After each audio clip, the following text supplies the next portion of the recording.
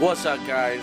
So now this video is going to end up being about bars leak and coolant leak, chemicals and additives you put in your coolant and why I do not use them. Now this video is basically about coolant leaks and why you don't put bars leak. A lot of people put bars leak.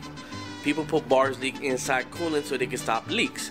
Reason why I don't do it is it will stop any type of small tiny radiator hose, heater hoses or coolant hoses that is in your engine, and it will definitely clog those bad boys up. The bars leak is way too thick to a point where it's going to end up clogging up the passages and whatnot, so that's why I don't use them.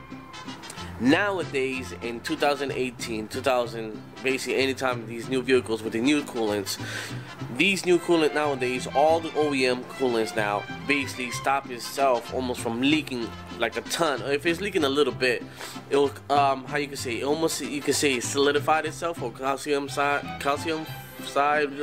basically it almost stops itself from leaking for so much. If it's a tiny leak, it will stop itself. So that is one of the actually good things about the OEM coolant. So if you guys thinking to put bars leaking in your radiator, that will definitely 100% will clog up your system, your coolant system, clog up your radiator, clog up your heater hoses, clog up any type of little small passages for the coolant. It will clog up any type of small coolant hoses.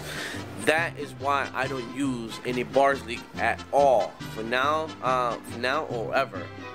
That is why I don't use anything, any bars leak in the coolant system. I don't use any bars leak at all. I don't use any bars leak at all. I don't use any bars leak at all. If you have a blown head gasket, we'll show you how to fix it for as little as $60. Give us a call at 859-428-7342 or text SEAL DEAL to that same number at the bottom of your screen. Try Bear's True Blue Automotive products today.